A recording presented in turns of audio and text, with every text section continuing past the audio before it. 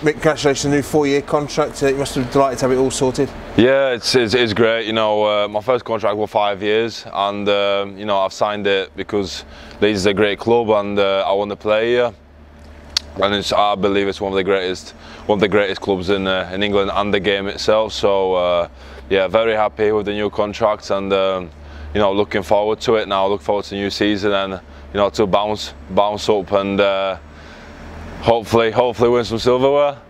When you look around Emerald Headingley and the developments here, it's an exciting time to be part of the Rhinos. Yeah, it's great. I think, you know, you don't see stadiums like this often in rugby league, and you know, it looks very good. It looks like an international stadium, you know, with the big stands and the big lights. So yeah, looking forward to playing here next year, and it's all flying up now actually. So yeah, so I should be ready soon. And a long-term contract as well. The club's shown faith in you, and you're returning that.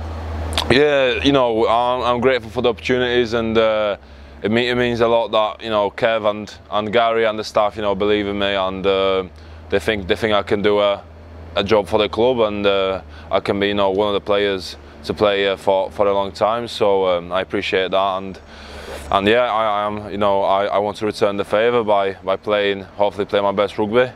And you capped off last year with that Knights call-up. Has that whetted your appetite to kick on next season? Yeah, I mean, it's a big confidence boost, you know, to go over there with some great players from Super League, and you know, to get some great experience over there, and not only on the field, but you know, off the field, some life experience that will stay with you forever. So yeah, it was a great way to finish.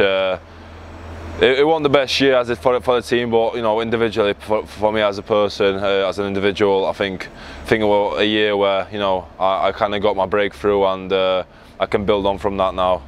How much are you enjoying working with Dave Furner? Oh, he's great. You know, Dave. He came in, and you know, there's a lot of fresh things happening, and you know, a fresh start, I think, is good for everyone, because there's so many young players coming through now, and. You know, Dave is great because he treats everyone the same, and everyone's on the same level, and everyone's got the same chance, you know, to get that shirt. So he's been working with all the young lads as well, you know, giving us all the help we need, you know, to progress as the young players, you know, go into the first team. So yeah, so far it's been outstanding. And you're the next player of a number of the young players who signed long-term commitment to the club. Is there a sense that this group of players can stay together and achieve something special? Yeah, I mean, you know, all the young lads that I've signed here, you know, I think their targets and, you know, their aims is to play at Leeds and to get yourself on, you know, on the 200 plus wall, you know, for the players that played more than 200 games for Leeds at least. So I think you know, every player wants to achieve big things, and every player wants to, you know, be back at the top where I think Leeds belong. You know, because last year we finished where, you know, I don't think anyone wanted to be in that situation. So I think that's where we all want to be, back at the top.